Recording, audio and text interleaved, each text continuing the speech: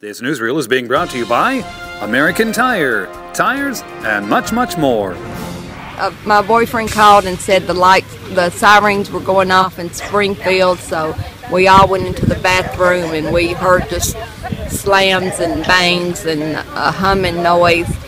And then after it quit, we came out, and the first door we opened, the window was blew in, and there was debris all in the house, leaves.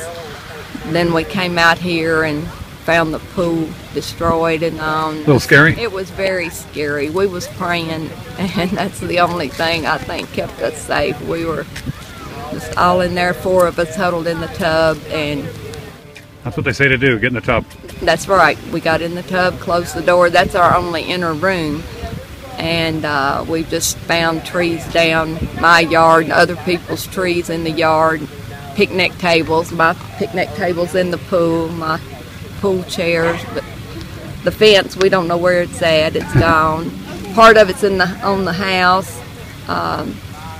Just a very scary experience, and I'm very lucky that all of us made it through it.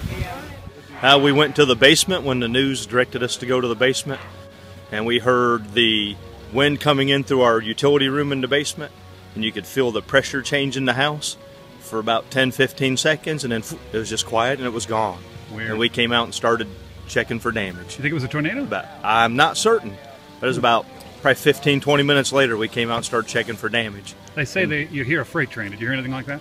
It wasn't quite as loud as a freight train, but you could really hear it coming in through my utility room. It was loud. You could hear it. So, Dusty, you're covering up some windows here. Yeah, we received the call that houses and windows blowing out. Upon arrival, we found several houses with some damage, roofs, shingles, shutters, everything. And we got a couple houses, the windows just blowed out of them. So we're tarping the windows up for the homeowner to help them out. Most of the damage we saw to homes in Orlinda seemed to reflect an outward pressure.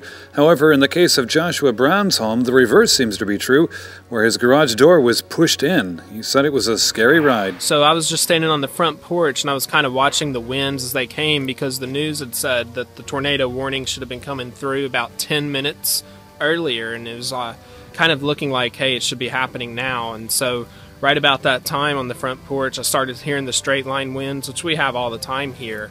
But then all of a sudden, I heard the actual freight train sound people start talking about. And so I slammed the door, ran in the middle of my bathroom, I'd already, for some reason, I just decided to put a mattress inside of there just in case. And then all of a sudden, the entire house just started shaking. And at that point, I knew this was a little bit different than just an average storm coming through. And so yeah, it probably lasted about 15-20 seconds the most.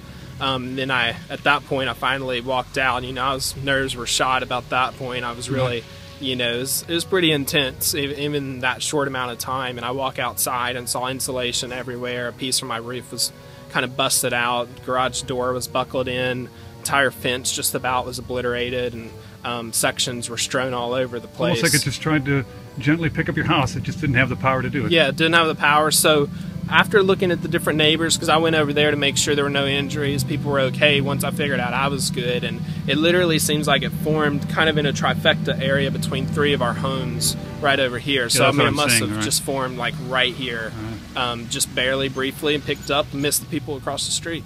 It's crazy. But the craziest part about it all, I had 2 pumpkins on the front porch, weren't touched. They just stayed there. Are they there now? Yep, they're still there. So it's crazy. The Portland Fire Department had a cleanup of their own to do when the roof of one of their newly renovated buildings came flying off in the high winds.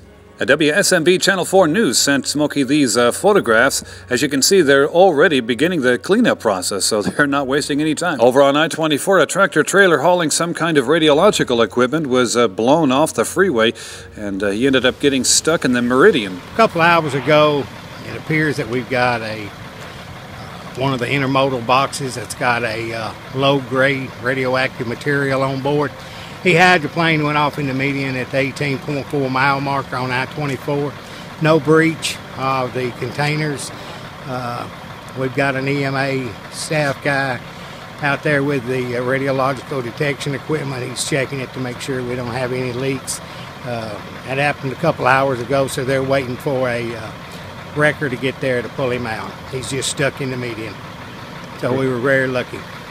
Great. Now, those kind of containers are generally designed to withstand some kind of punishment, I would assume.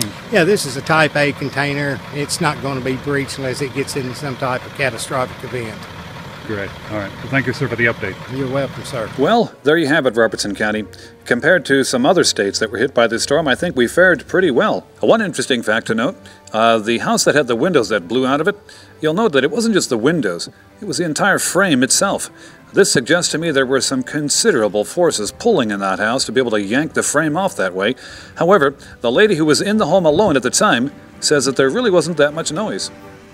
At any rate, this has been Jim Ball reporting for Smoky Barn News in Orlinda.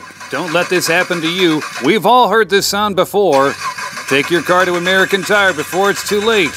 Don't sit there and stare at that check engine light. It's time to do something about it. Take it to American Tire and have them look under the hood. They'll get you on the road, and they'll keep you there too. Go like their Facebook page to see special offers and discounts. The link is below this video.